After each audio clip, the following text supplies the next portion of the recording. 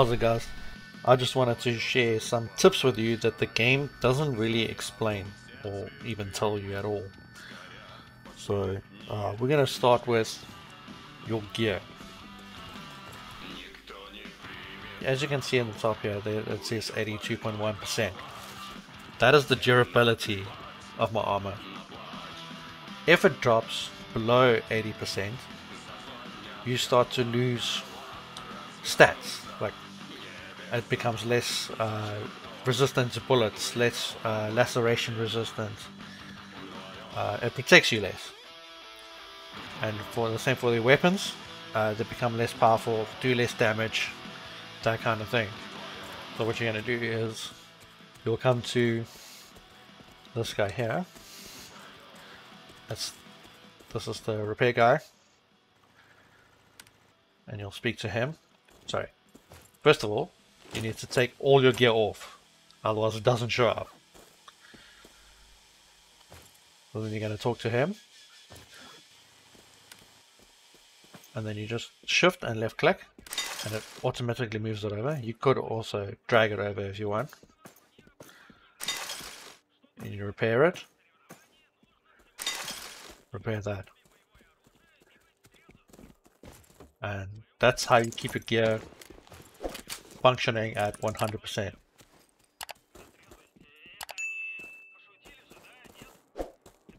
Next up, you have an item wheel. This is the item wheel. If you hold the C key, it comes up with several items that you put in here, and then you can use them. So like, I like to, if you press the C key, it uses a med kit, right? So now, say you got bitten by a rat and you have a bleed. You don't want to use an entire med kit just for a bleed. So I use the item key, select, and I just put a bandage in there. So I can just use a bandage quickly like that. Also helps with ammunition. If you die, you drop all your loose items that are not bound. So this is a loose item, it's not bound. These are all not bound. This ammunition here is not bound. So if you look here, this is bound. It has a little shield symbol. It says not dropped upon death. So now this is my bag of ammo. So instead of unloading all your ammo and then you die and you lose it all, you can put it in here, assign it to a key, and then when you need ammo, you simply mouse over and let go. And it will give you 60 rounds of ammunition. And you can do that as needed. Same with medkits and grenades, anything that has a pouch. You can do that. See, it's got the lock symbol. It's bound. So I won't drop it on death. Okay, next up. You can quickly use items. Say it's not bound in your wheel and you want to use it. And you need to use it quickly. Say you fill up with radiation, you're dying, quickly want to use your little anti-radiation pills. Then you simply hold the shift key and you right click and it uses the item. Same if you want to get some items out of a container, hold the shift key, right click, and there they are. Now talking about grenades, if you look in the bottom right corner underneath your ammo counter, it says 30 out of 30. It shows a little grenade symbol and it says 0. That means I do not have grenades equipped. So now you could do this and place them in. So now when you press the G key, it'll throw a grenade. But if it's not equipped and you press the G key, it'll do nothing. So what you can do is, if it's not equipped, like say you've just thrown 2 grenades, but you want to throw more, and you spamming your G key, it's doing absolutely nothing. So what you can do is you hold down the G key, mouse over the grenade you want to use, and let go. And it auto equips the grenade for you, and now you can press G to auto throw. Next up we have ammunition. there are different types of ammunition. We just go over to this guy.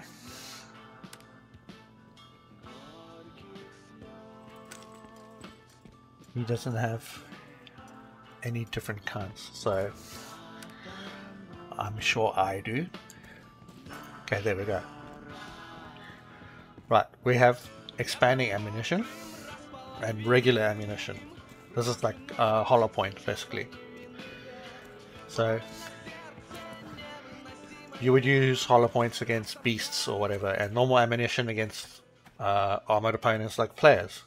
So say you wanna switch the ammo type, and you don't wanna like do it through the menu or whatever. You can hold down the R key, and then you have an ammunition wheel. Now you can switch to normal ammo, or you can switch to expanding ammo. Just let go, it reloads it. Full up with that ammo, just like that. Okay. On your mini map, in the top right hand corner there, the top left hand corner of the mini map shows a number 30. Now that is a player counter. If I go outside, you'll see now it drops down to 1, and it made an audible noise there, and it popped up to 2, and it made a noise because there's another player in the vicinity. Now it counts any player. Could pick up an enemy player, could pick up a friendly. See, it makes a noise as it keeps going.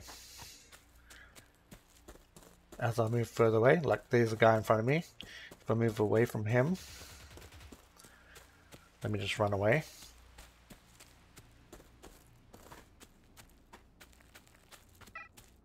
See, as he drops out of range, it drops down to 1, and I'm no longer pick him up. However, I can still see him.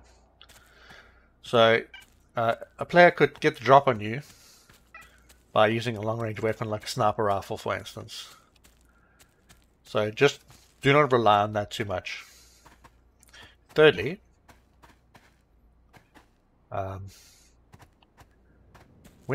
if you want to run really fast, like say you've got a long way to run, like you want to run to the garages over here, and it takes forever.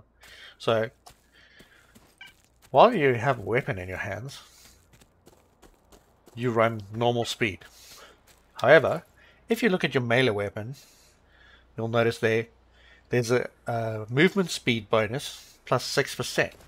So while you're holding your melee weapon, you run faster. 6% faster. It depends on what weapon you have and what kind of bonus it has. But while you're carrying it, the bonus applies and you run faster. As you see, I'll slow it down there. I'll take it up. I'll speed up somewhat. It's not a huge amount, but if you have quite an advanced melee weapon with a really nice bonus, it can get quite high. Now, back to armor. You may have found some armor plates. They look like that. Now, to be able to use them, the armor you have needs an armor plate slot. So let's check this one. Modding. This one has an armor plate slot. This one does not.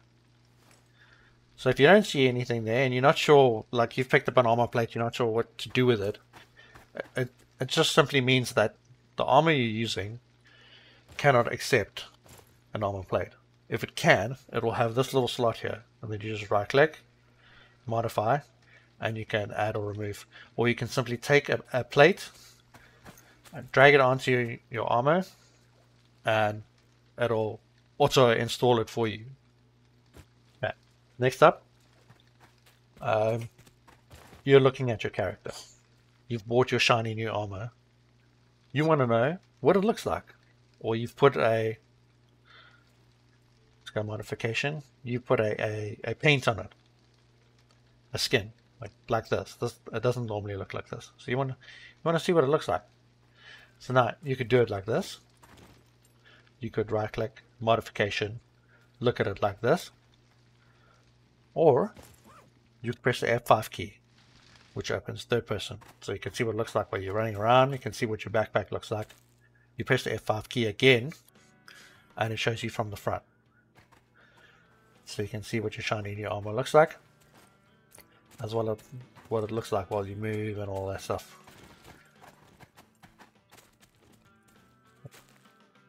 Next up, when you press escape, you'll notice this. Zipcast Corporation. This is the battle pass.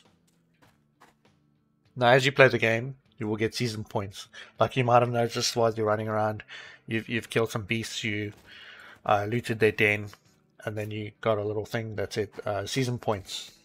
Now when you come back to base, it automatically applies it as you walk into the base,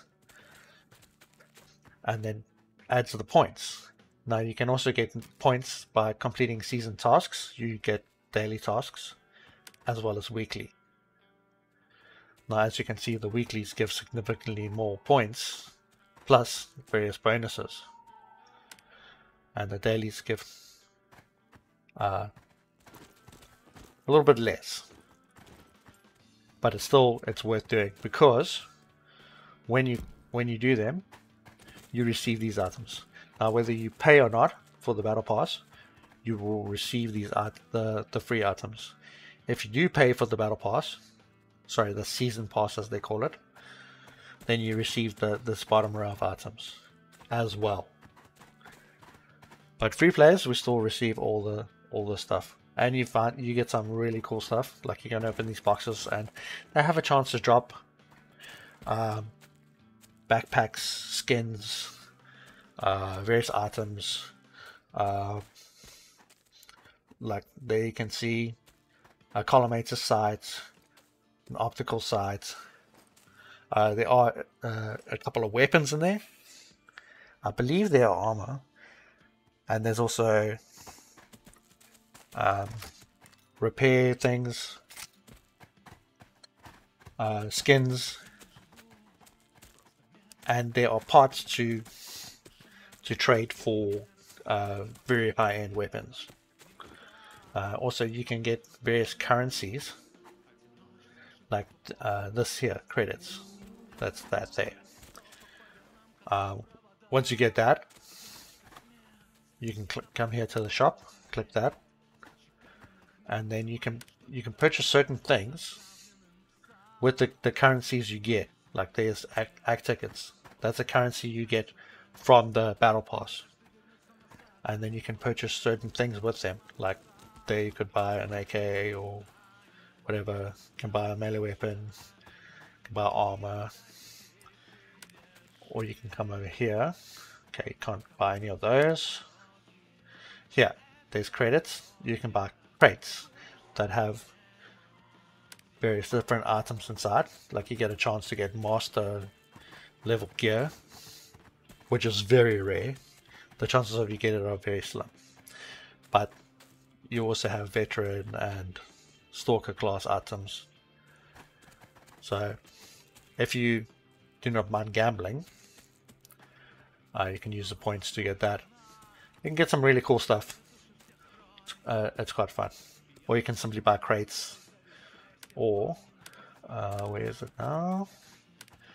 Equipment, not this one. I believe it's under other. There, you can buy tools, spare parts, and tools. Now these, if you have one of each, you take it to this guy, and then you put an object in there. You say modification.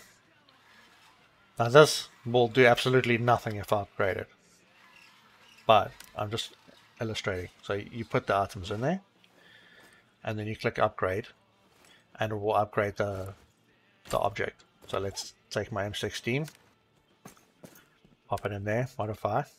See, it upgrades it, plus 76% damage, and plus 76% damage at range, which is quite a useful upgrade. So as you do that, you upgrade the level. This is the level here. And that's how you do that.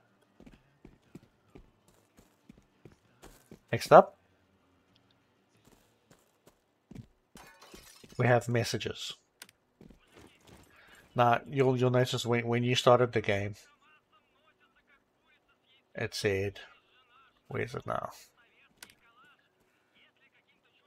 It showed you daily rewards and you said continue and whatever. Unfortunately, if you're in the starter area, there is no courier here, so you cannot collect that item. But if you go to the garages area has a courier. So when you walk in there, you can click this little mail item, you can click this, and then you'll be able to take the package. Unfortunately, you cannot do that in the swamps because as there's no courier. But over there in the garages, you can collect your items. Next up, if you click your profile, you can click here, activate promo code. Now, there's two that are currently active. This is one of them.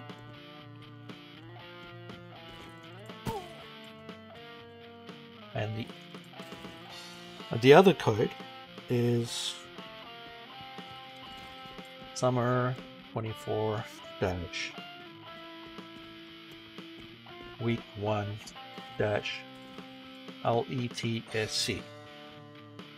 Now, if you type that in and you click activate, if I click, I've already used it, so it's going to tell me you've already activated it. But for you, it'll give you a bunch of goodies. As far as I know, those two are active at this moment. You might be seeing this a week from now, and it might not be active. Unfortunately, that's just where things are.